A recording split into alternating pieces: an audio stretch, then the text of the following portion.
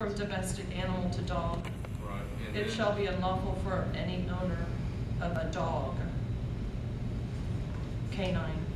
I think, I mean, change I hate to type sound like an attorney, but if somebody didn't want to comply with this, they would say, you're not enforcing this on every cat out there that's walking around. And then it'd be a selective enforcement issue. So I think you'd have some holes in it.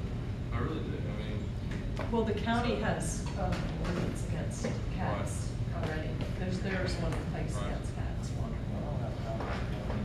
I just think until we have a copy, I mean, if we want to work on it this month, and then we can, like I said, I'm happy to vote up or down on a clean ordinance. The philosophical difference on tethering, people are going to disagree probably, but even if I'm on the losing end of it, I'd rather us pass an ordinance that's solid and clean and defensible, you know, at the end of the day. So, you know, I think one of the things we mentioned earlier, in the last one that was mentioned was, can we allow tethering for like 30 minutes or a period of time?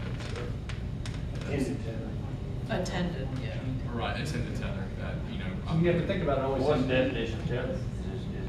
You're out there A dog. If you're cutting the grass and you tether it off for 30 minutes while you're doing it, I don't know.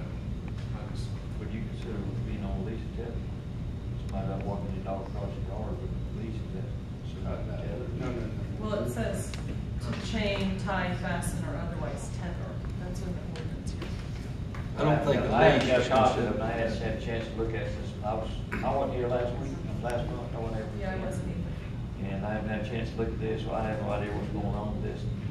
I haven't had a chance to look at it and talk about it, so I'll make a motion, we table it until we have a chance to look at it and make a change if need be, and come up with what it needs. The motion has been made and seconded to table this ordinance until the October meeting. All in favor?